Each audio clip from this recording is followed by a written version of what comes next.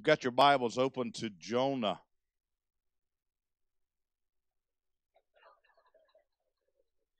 That brought some excitement. I like that. I like Jonah. I'm gonna kind of tag off of Brandon's sermon last week. If you hadn't got a chance to listen to that, go online and take a listen. It's worth your time. Um, he talked to us last week about humility, and as I read Jonah through, and as I'm studying Jonah, there's a lot of things that came to mind that I've never really tied with Jonah. Jonah is an incredible book that describes a lot of things, but mostly it describes that salvation comes through the Lord, that He's our salvation. In Jonah chapter 2, verse 9, it says, "But I will sacrifice to you with the voice of thanksgiving. I will pay what I have vowed. I'll do what you've told me to do," Jonah says, from the fish, because salvation is of the Lord. What a time to proclaim that, right? Now, we're going to read a little bit of the story of Jonah, but I just want to talk to you a minute about the practicality of it and make sure that we can apply all this to everyday life.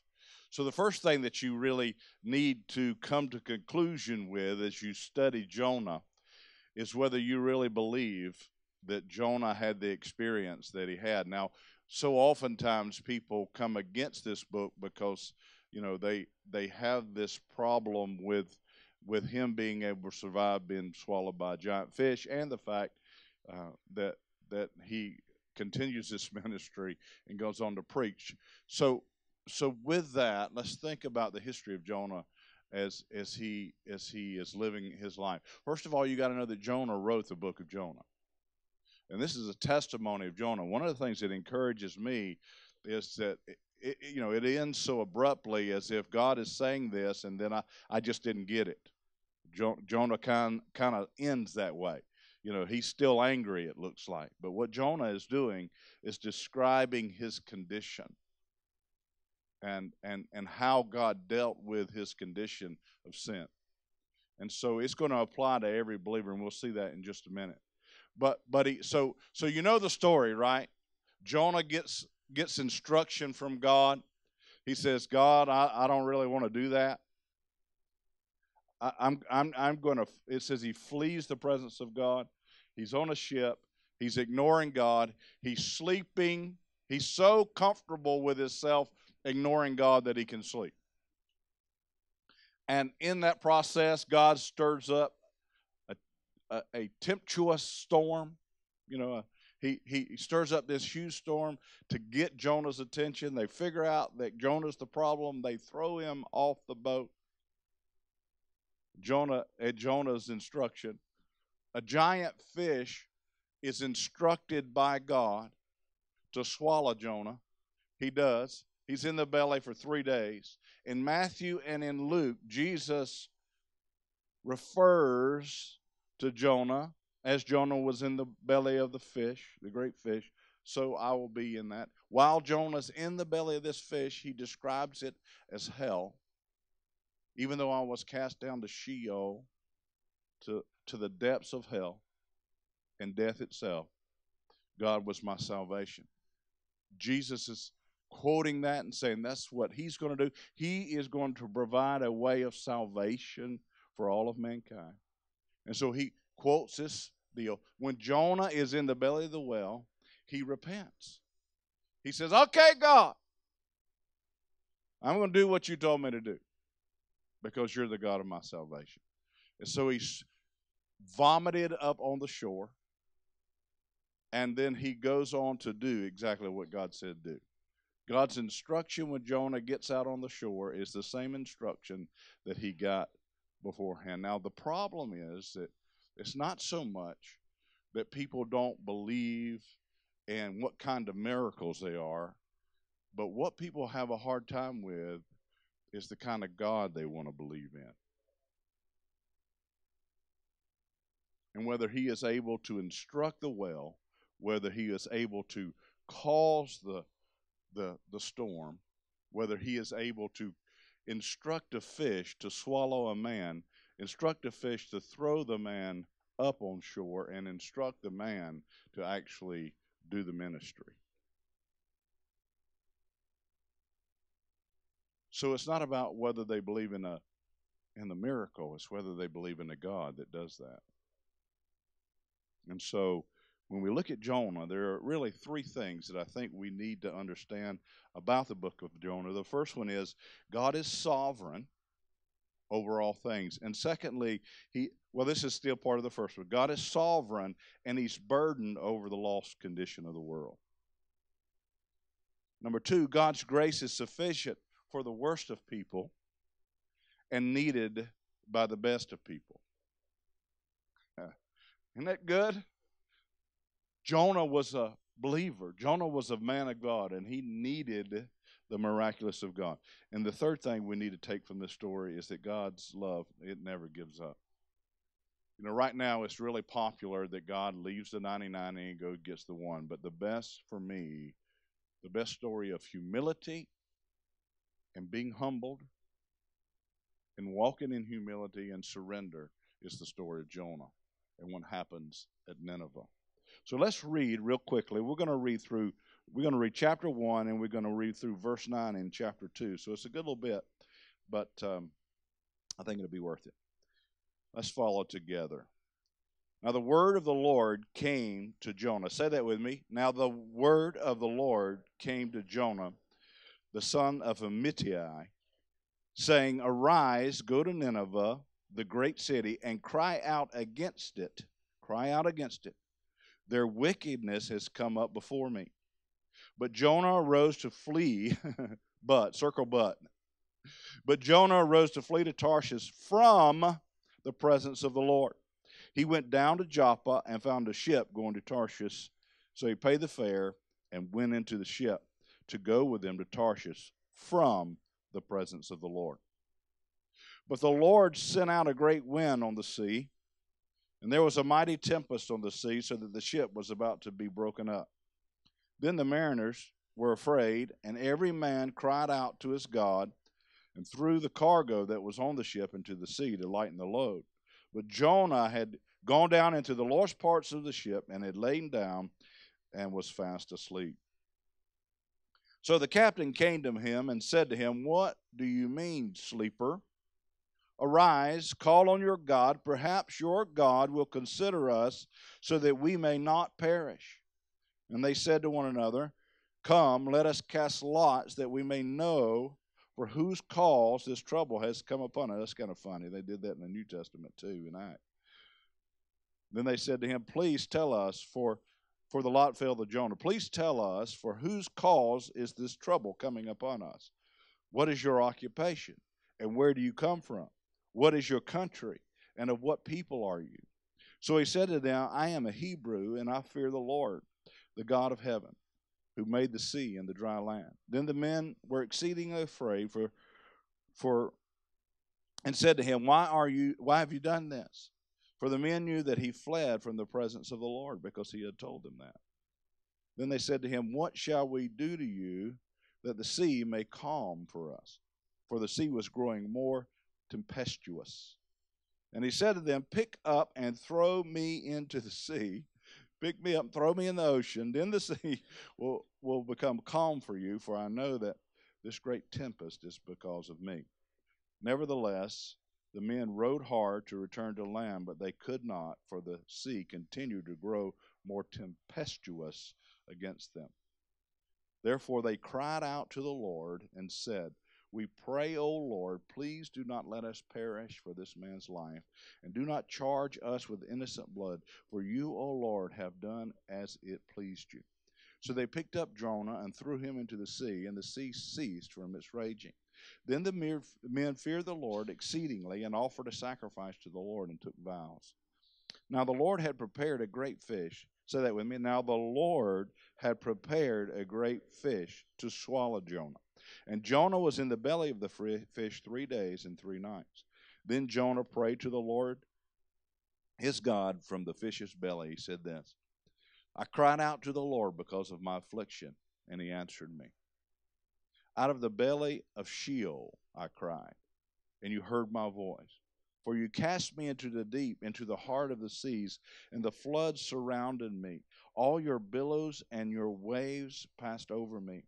Then I said, I have been cast out of your sight, yet I will look again toward your holy temple. Y'all need to circle that right there. That is so huge for a believer. The waters surrounded me even to my soul. The deep closed around me. Weeds were wrapped around my head. I went down to the moorings of the mountains. The earth with its bars closed behind me forever. Yet you have brought me up. You have brought up my life from the pit. O Lord, my God.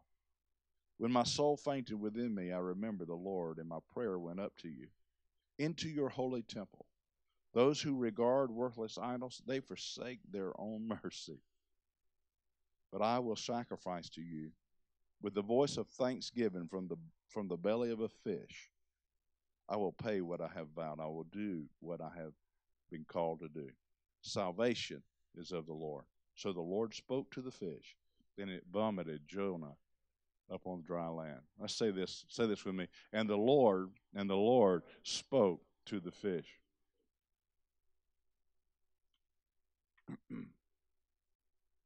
Yeah. There's so many things that we can learn from this passage of Scripture.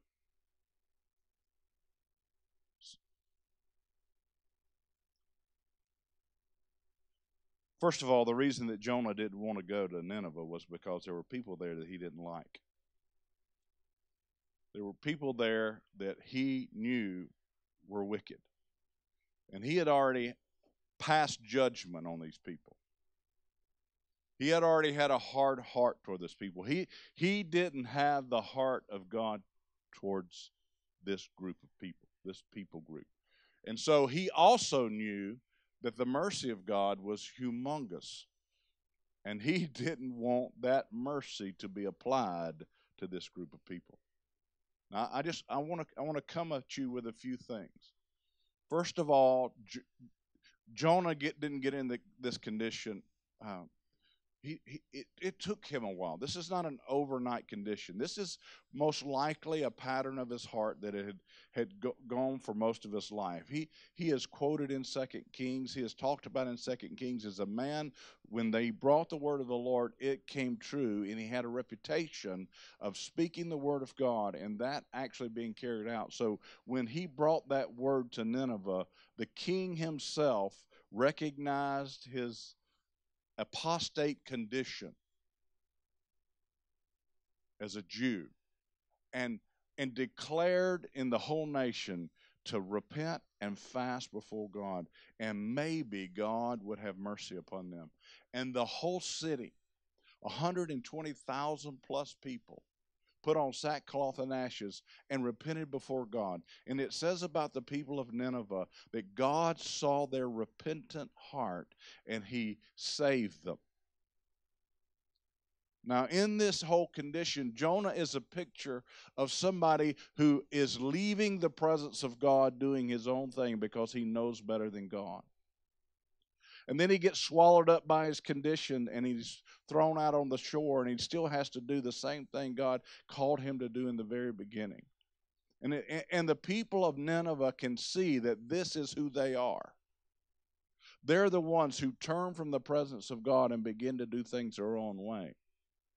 But God is the God of salvation. And so Jonah, with his life story and his reputation of being a God-fearing man and being one who could prophesy, and it actually came true, in the midst of that reputation still had to be dealt with by a merciful God. And he still needed salvation to come to his life because of his predetermined heart condition. And if there's any message that the church needs to hear today, is that we predetermine our heart condition for so long and for so many years that sometimes God really has to shake us up to get our attention, to get us on track so that he can bring salvation to the way we think and the way we judge. And God's heart is for a lost people, for his lost world. And our job is not to judge them, but to love them. There seems to be a theme here. And they weren't humble before God, but they did humble themselves before God. And as soon as they did, God saved them, because his desire was to save them.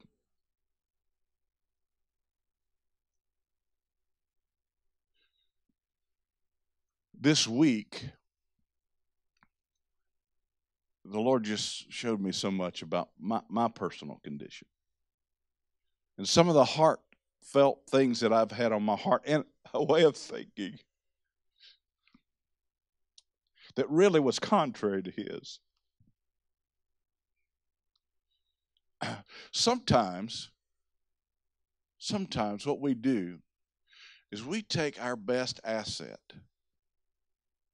We take what we do best, and we impose that on the people that we love, expecting them to perform at the level that we can perform at in that given thing. Does that make sense? Did I explain that well? We hold that on them, and then when they don't do that, we judge them. We judge them for not being able to perform at a level in something that I'm very good at.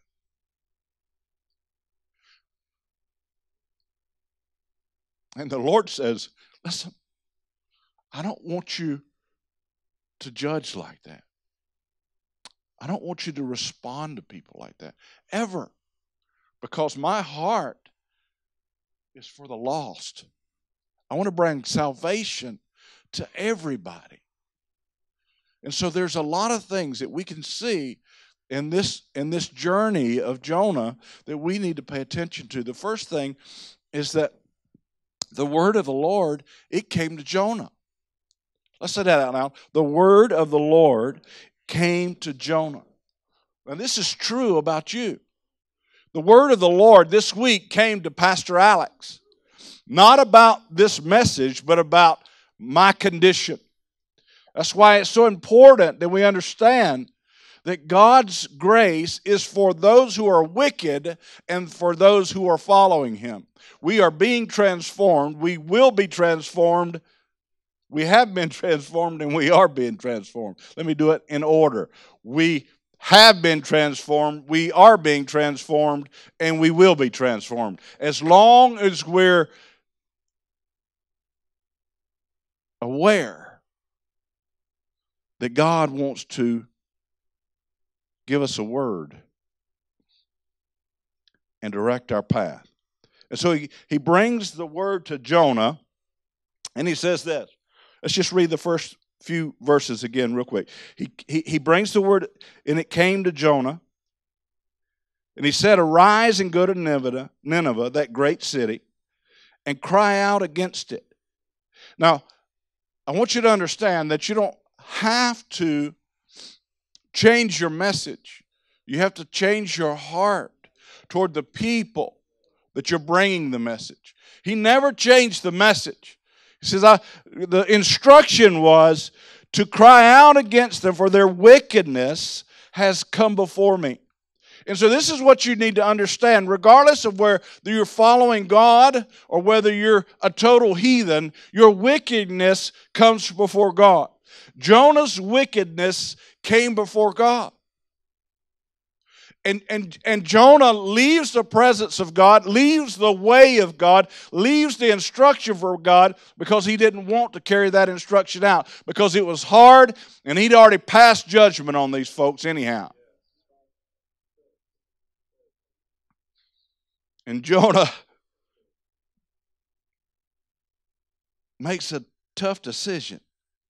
But, it says in verse 3, Jonah arose to flee from the presence of the Lord.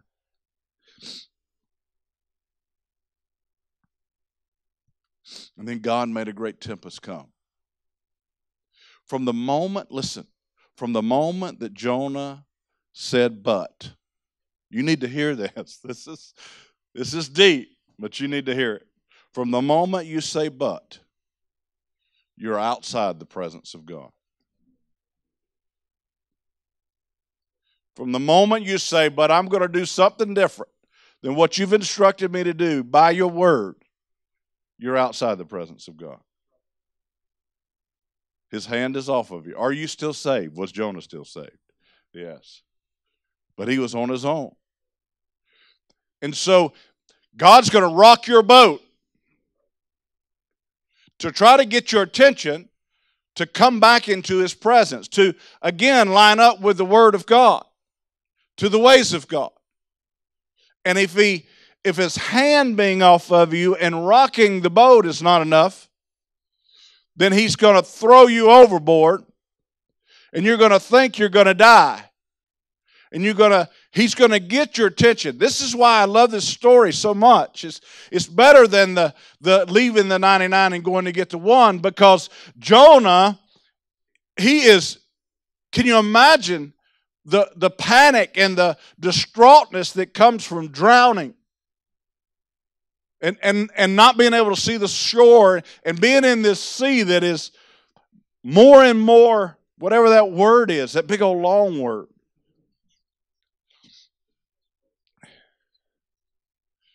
A really stormy sea. Thank you so very much. Tempestuous. That makes you sound educated.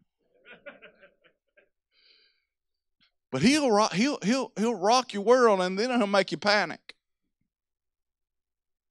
And then he'll make you wish you were dead. Right? I mean, do you see progression? Until you say, okay, God, I repent. I'll do exactly what you told me to do. You are the God of my salvation. Your way is right. I'll choose it. And God says, good. Now, go do what I told you to do from the very beginning. Do what I told you to do to start with. Now, how many don't want to go through the storm? How many don't want to be swallowed by life and have to be spit up on the shore? The choice is not to leave the presence of God, not to allow his hand to be taken from you, to continue walking in him. So that means that you have to look at things the way God looks at things. And that means you can't hold people accountable to your standard of living or what you're good at. When I mean accountable, I mean you can't have expectations on others that say if they don't respond like this, then I'm not going to have anything to do with them. He's saying you need to respond to everyone the way I respond to you, so just maybe they'll repent. And you don't especially want evil to come upon them. And if we have to examine our own hearts, and we really are honest about where our heart condition is,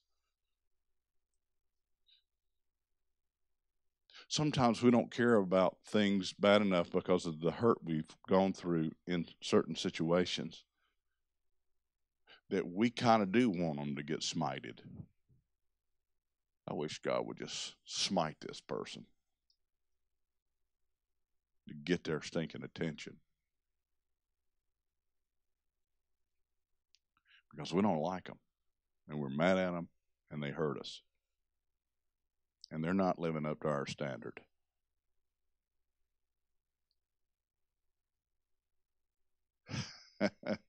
That's messing with everybody. Listen, God's been messing with me, so I'm going to mess with y'all.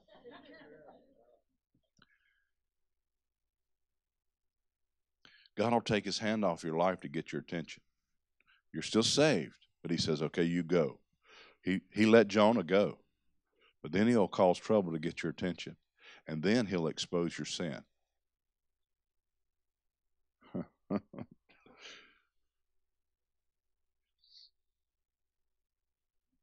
And then you'll have to deal with your sin, which is a good thing. But as soon as you do, then he'll restore you. And then he'll use you for what he intended to use you all along. How we respond to His Word exposes our heart condition. And so, this is what I think the Lord wants to deal with today. And I think the number one thing that He wants to deal with today is family hurt. There are people in your families that have hurt you, that you're mad at, you don't like very much, that have an opinion of you that, or a situation or whatever might have occurred in some way that caused deep pain. And you've already passed judgment on them. And you've given up on them.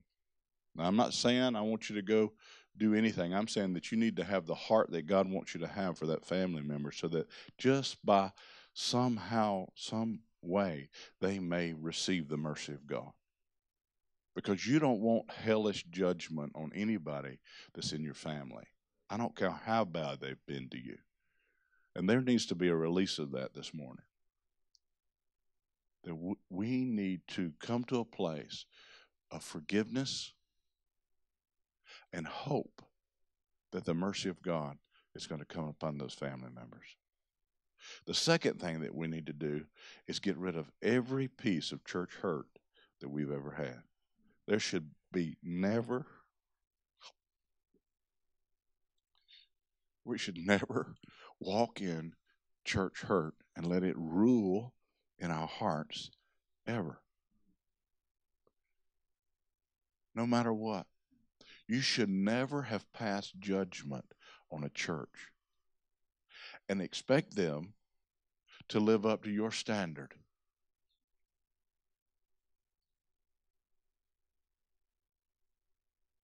You should hope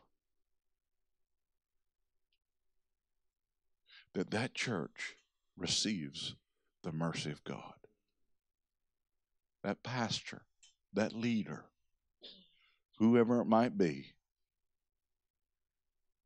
that because of your posture and position, because of your voice, because of the love of God that comes through you, when we know the lost condition of certain situations, because of the standard we raised in our own life, or our own value system, this is what we value, this is what I value in a church, and they don't live to the same value system, and therefore I'm passing judgment on what they're doing. God says, stop that. Family hurt, church hurt, and the last one is authority hurt. In the workplace, fathers, mothers, aunts, uncles, kind of blends into family, but it's just authority. That we have been wronged by people in authority over us, and therefore we view authority with tainted vision. We have a hard time with authority because what we've seen has been broken, and we've already passed judgment on that authority. And there are some people in the room that need to get rid of the idea that they wish that person in authority would go to hell.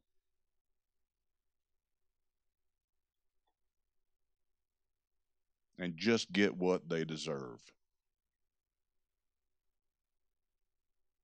And God says, no, I want you to go to Nineveh because their wickedness has come up before me.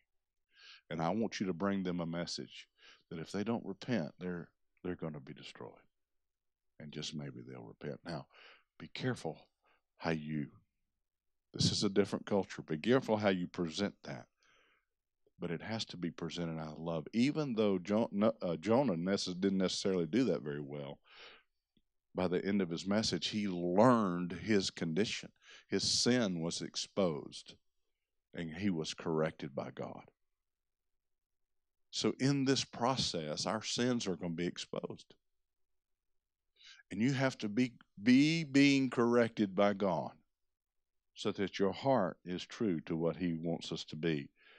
What He said about Jonah. Jesus said, listen, I'm going to provide what the picture you see in Jonah, where salvation came to the Jonah when he was in the midst of hell, and what happened at Nineveh because of his testimony, I'm going to do. I'm going to go to Sheol for 3 days, and then I'm going to raise up. Now, who do you think raised Jesus from the dead?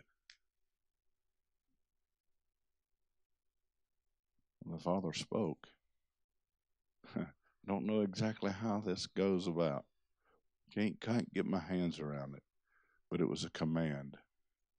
And Jesus was raised. Sent the angel, sent the messengers. Jesus is raised from the dead. So that we can be free from what burdened Jonah and from what burdened Nineveh. Our wickedness comes before God. Our sins will be exposed. And we can be set free because of what Jesus did as he mimicked Jonah.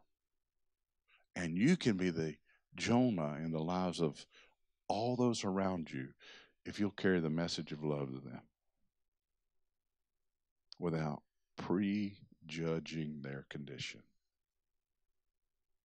Amen. Father, in the name of Jesus,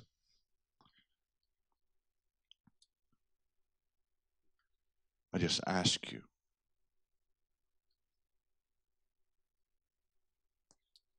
to show us.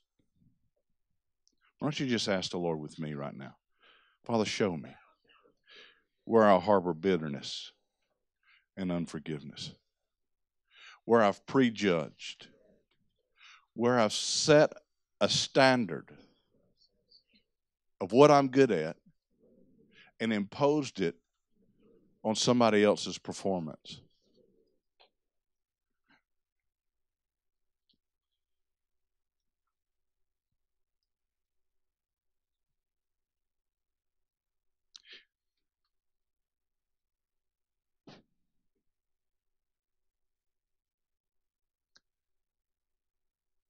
Let me not flee from your presence when you show me.